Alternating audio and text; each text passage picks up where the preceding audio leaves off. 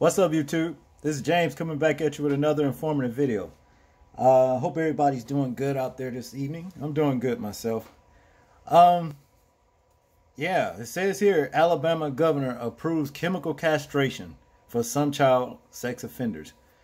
Wow. Well, I don't understand why some get it and not all. But that's a good thing right there, as far as I'm concerned, because in the Father's word, it says in Luke chapter 17, verse 2, it will be better for a man, you understand, to actually hang a millstone around his neck, and throw himself into the sea, basically. That's what it says. If you cause one of, these little ones who believe in me to sin. You understand? In other words, if you go and see a child that don't know anything about sex and you, some grown ass man or woman, you understand, and decide you want to go out here and put your hands on that child sexually, you understand? So basically, child molestation is actually punishable by death anyway, and that's what they should get. But in this situation right here, I'll tell you, castration, that's just as well, as far as I'm concerned, Okay, this was in Montgomery, Alabama. Alabama Governor Kay Ivey has signed into law legislation that will require certain sex offenders to be chemically castrated before their parole.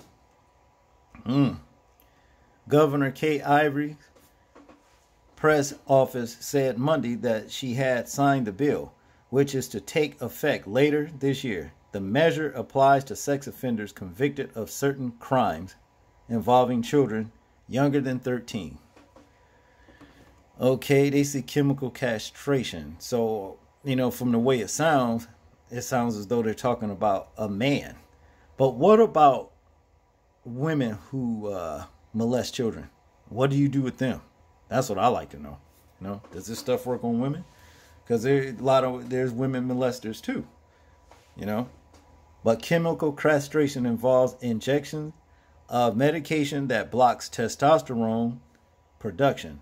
Under the measure, certain offenders must receive the medication before they are paroled from prison. A judge would decide when the medication could be stopped.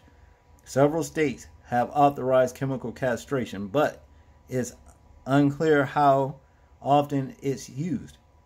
Some legal groups have raised concerns about use of force medication. Boy, they always coming up with some crap. You understand?